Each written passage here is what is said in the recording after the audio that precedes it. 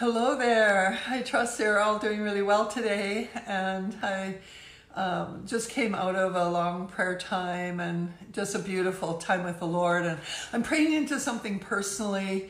It's a theme in my life that I constantly pray through. But I was really provoked through a conversation I had with a friend yesterday. And so all last night and again this morning, I've been crying out to God to perfect my heart in holiness and separation unto Him.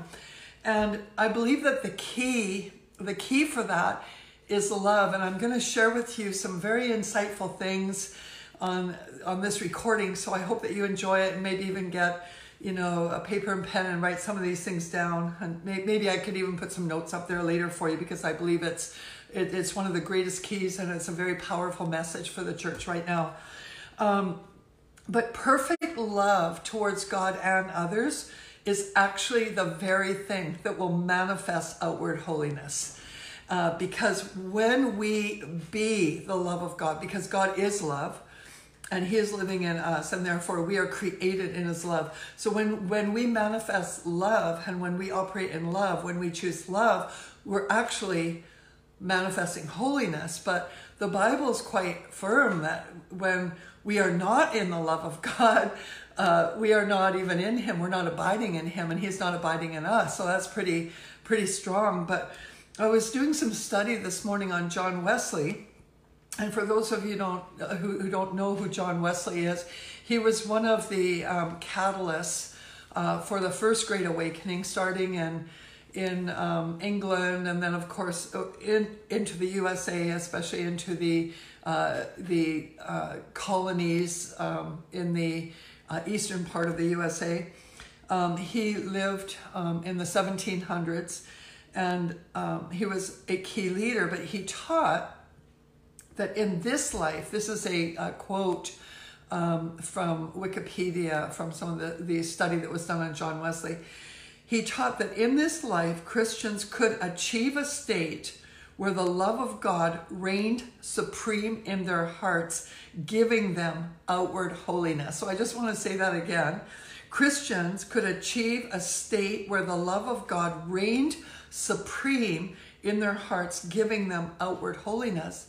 And, so often people will try to achieve an outward holiness by, I'll do this, I won't do that, and they'll work on outward things.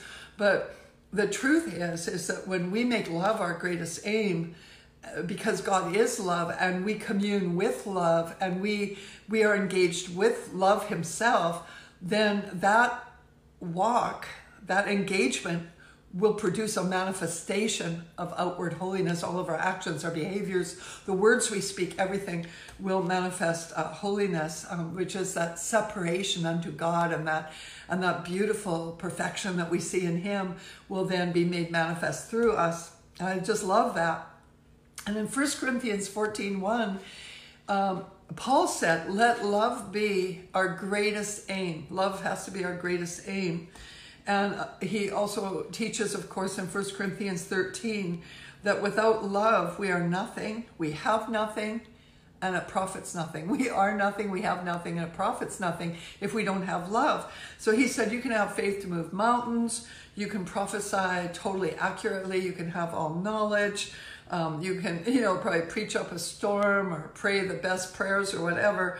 You can give your body to be burned, all of that. Give all your possessions to the poor. But he said, if you don't have love, he said, I want you to get this, because all those outward things are nothing if you don't have love. It's just nothing. And then he goes on to explain or describe the attributes of love. And he says, love is patient, love is kind, it's not jealous, it doesn't brag, it's not proud or arrogant, it doesn't act or speak unbecomingly, it's not provoked, it's not easily irritated, it doesn't take up an offense, it doesn't take into account a wrong suffered, it does not rejoice in unrighteousness, but it rejoices in the truth. It bears all things, it believes all things, it endures all things, and it never fails. I love that. And I just believe that we can drink of that all the time. The more we drink of the attributes of love, the more that we will manifest the attributes of love. And love, in a nutshell, it just always desires the highest good for the sake of another. So that's not always going to be soft necessarily. Like when you're raising your children, you want the very, very best for your children. You want them to know your kindness, your generosity, your goodness, all of that. But you want them to grow in a straight way, not a crooked tree, but a straight tree. And therefore, the Bible says that we have to discipline our children. And discipline isn't always pleasant at the moment, but it yields something good. And a parent is willing to discipline the child because they love them. And if you don't have love, you shouldn't be disciplining, because the disciplining of a child must be through love, not through agitation or I'm irritated, my kids are bugging me, I'm going to whack them one or whatever. That wouldn't be love. But love will discipline strong, and love will even put someone in jail. Love will put someone in jail to protect them and to protect those around them, and to halt bad behavior that would down them at the end of the day. And so love can be very confrontational, but the motive behind it is so kind and so beautiful and so saving, because it always wants the highest good for the sake of another. And that's why it's holy. It's got holy motives inside of it. So love then is the mark of a true believer. I'm going to read you some scriptures that will be enlightening for you. It's a mark of a true believer. If you're not manifesting love, and if you're not known for your love, maybe you're not a true believer.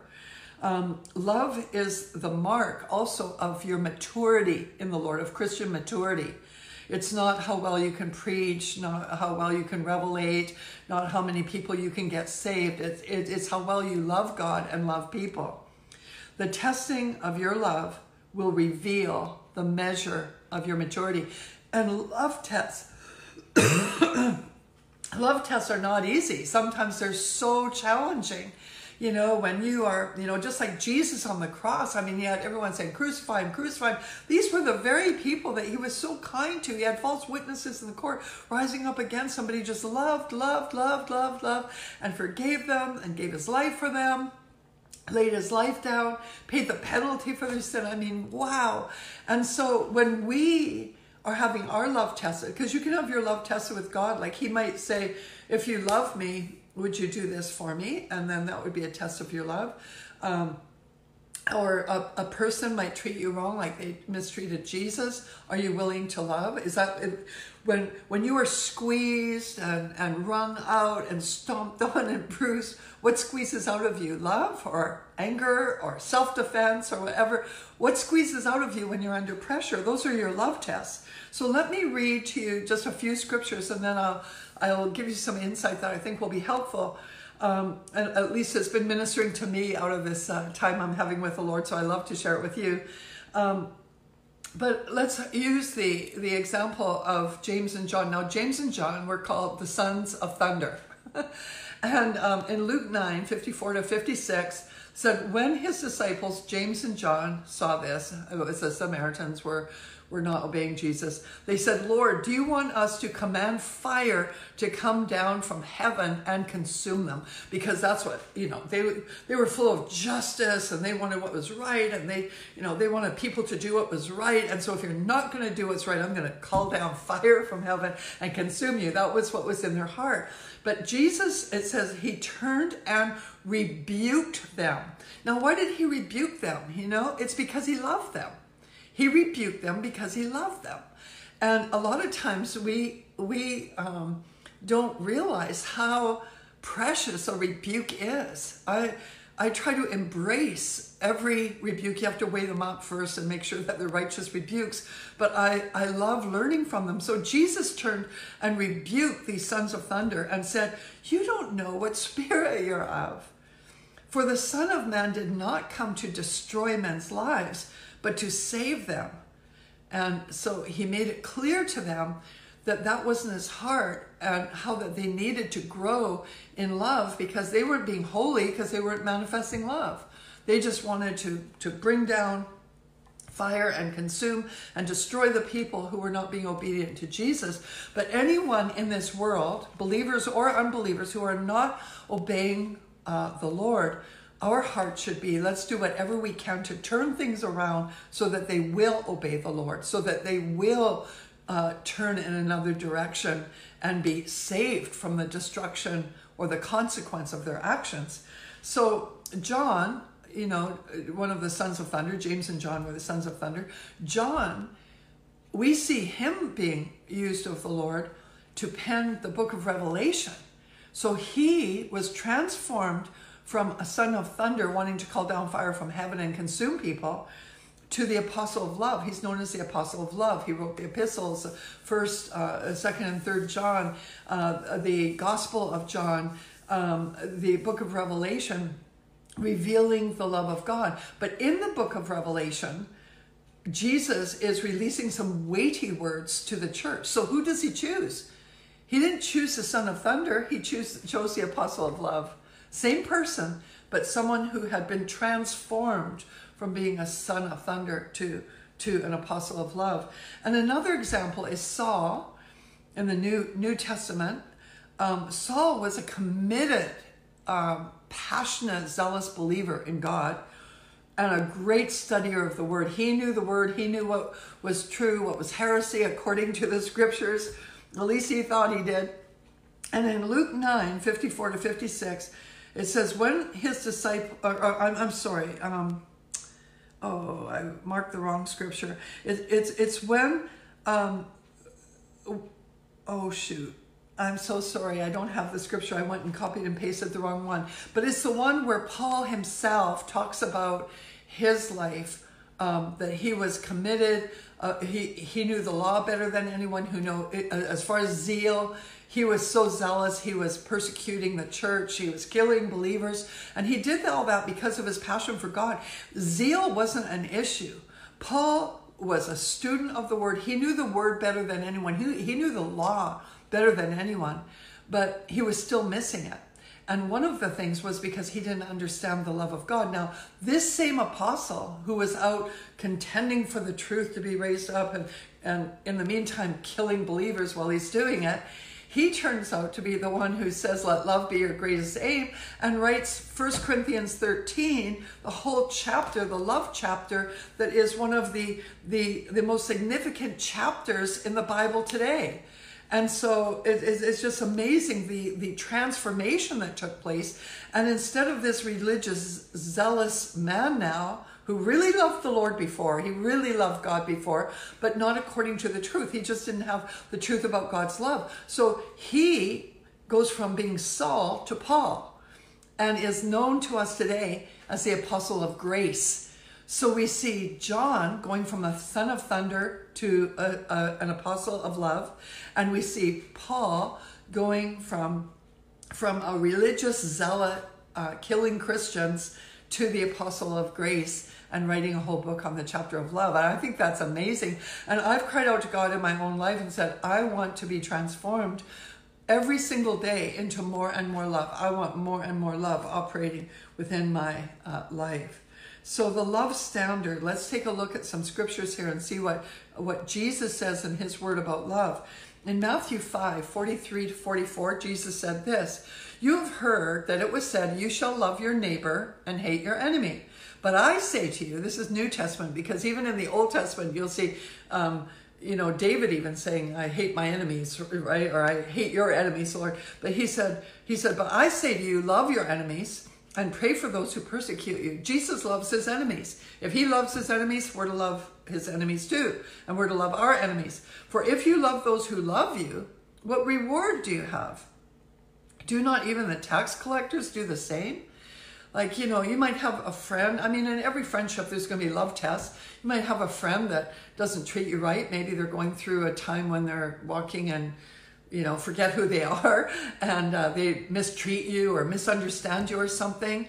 And if you, just lash out at them and say, well, I'm not going to be your friend anymore because, I've got these stipulations, that's not love. You just failed a love test. And if you fail a love test, it's saying you're not very mature in the Lord. And so I know that's hard to hear, but I preach this to myself all the time. Okay, John 13, 34 to 35. A new commandment I give to you, this is Jesus speaking, that you love one another, even as I have loved you, that you also love one another. Now he said, this is the commandment. This is a commandment. This is not a new option I give to you. This is a new commandment. I'm commanding that you love one another as I have loved you. By this, all men will know that you are my disciples if you love one another. That's what marks us as a true follower of Jesus Christ, is our love. Our love for him and our love for others, love for ourselves. He wants us to love. John 15, 12, he says again, this is my commandment. He says it again, that you love one another just as I have loved you. This I command you, that you love one another. No option. It's a command. So it needs to be the greatest command, because that's what's going to cause holiness to manifest. No other way. It's through the manifestation of the love that is in our heart. In Romans 13:10, Paul, the apostle of grace, who knew a lot about love, he says, love does no wrong to a neighbor. Therefore, love is the fulfillment of the law. Now, if anyone knew the law, Paul did. In fact, he obeyed the law, more than anyone else in his day.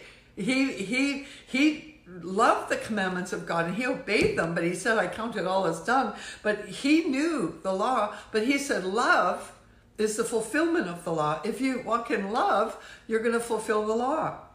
In Ephesians 4, 2 and 15, Paul says this, with all humility and gentleness, with patience, showing tolerance for one another in love, but speaking the truth in love.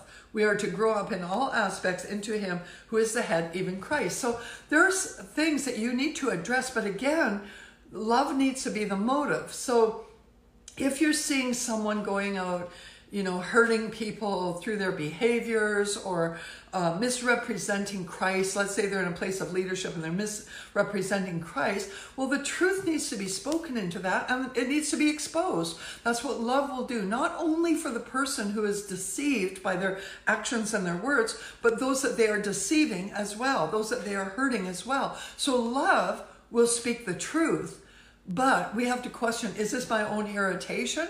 Am I just ticked off? Am I just, in some kind of I want to raise up a religious standard? Or am I saturated in the love of God, and the love of God is compelling me to fight this love war? And that's the big question. And only God knows the heart, And sometimes we deceive ourselves saying, oh, yeah, I love. And yet we could even have a small little test and fail it. And that will show you, no, your love is small. Your love is small. And so, we need to take this seriously, because God wants to fill us with more and more love. Colossians 3, 12 to 14, Paul says this, so as those who have been chosen by God, holy and beloved, put on a heart of compassion, kindness, humility, gentleness, and patience, bearing with one another and forgiving one another. Whoever has a complaint against anyone, just as the Lord forgave you, so also should you. And then beyond all those things, he said, put on love, which is the perfect bond of unity. And so it's really interesting. He didn't say to put on, anger, or to put on righteous indignation. He didn't say, he said, put on compassion, kindness, humility, gentleness, patience, bearing with one. This is the great apostle Paul. He's not a wimp. He's not a cream puff. No, he is a strong man of God. And he's saying, put on a heart of compassion.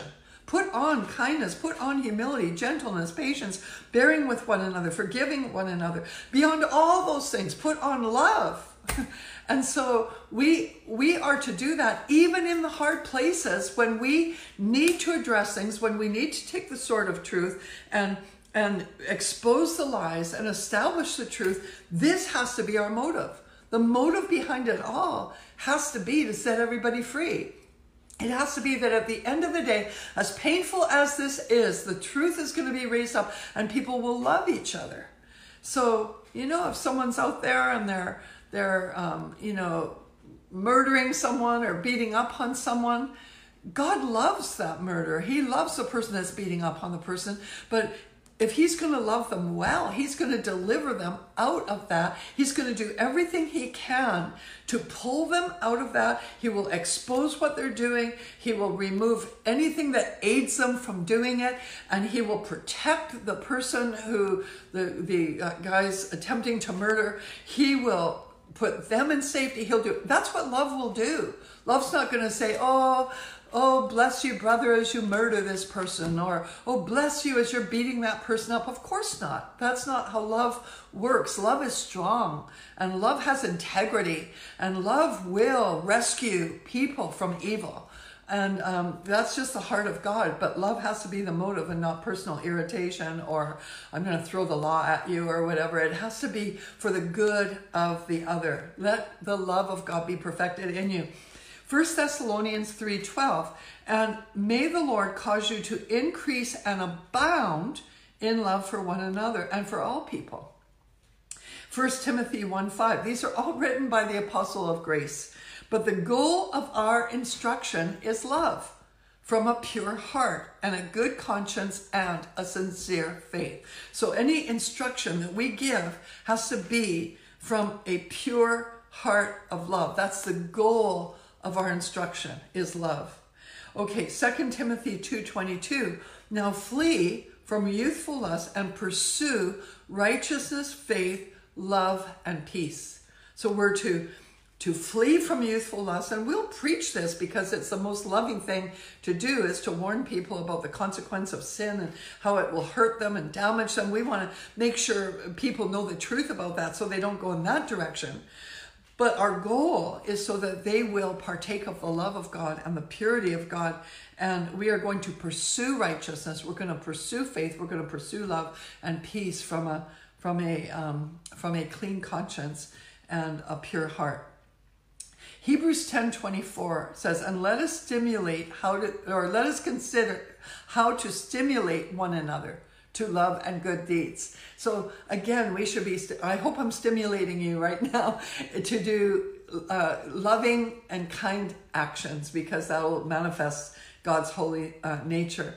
1 John 3:11 and 14, it says, for this is the message which you have heard from the beginning, that we should love one another. That is the message from the very beginning. Love one another. We know that we have passed out of death into life because we love the brethren. He who does not love abides in death. Whoa. And again, let's just examine our love tests that we have and see if we're passing them, because that will be your thermometer of your spiritual maturity.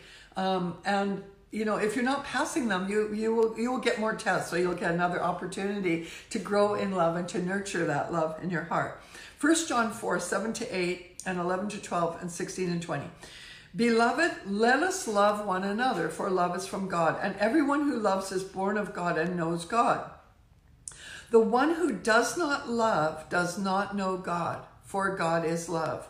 Beloved, if God so loved us, we ought to love one another.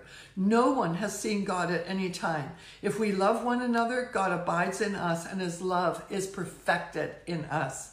We have come to know and have believed the love which God has for us. God is love, and the one who abides in love abides in God, and God abides in him. If someone says, I love God, and hates his brother, he is a liar. This is the apostle of love saying this. He is a liar. For the one who does not love his brother, whom he has seen, cannot love God, whom he has not seen. So let's ask God to mature us in his love, to fill us with more and more love. It says in 1 John 4, I believe it is, it says, we love because he first loved us. And so when you receive the love of God for yourself, then it's so easy to go love others as he's loved you. And I just praise God for the revelation of his love, and that love on the cross, that is the greatest revelation. If you don't have the revelation of the cross and how God's love was, that was his ultimate passion, was on that cross, demonstrating love for all mankind, and especially for you personally. If we don't have that revelation, it's going to be very hard for us to understand any love at all. We'll just be trying to do outward behaviors or align ourselves to the word with human effort, but we won't be able to really live until we understand that revelation of love. So I want to encourage you, number one, receive a fresh revelation of love. How do you do that? Ask for it. And meditate on the scriptures of how much God loves you. And then ask him to help you pass every love test.